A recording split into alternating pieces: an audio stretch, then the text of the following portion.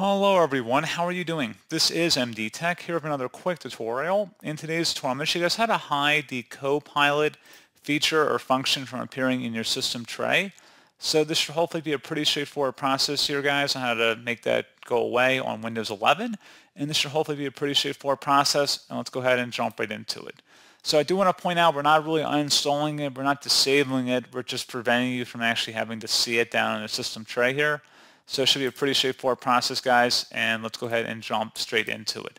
So all you have to do is right-click on a blank area of your taskbar and select where it says Taskbar Settings.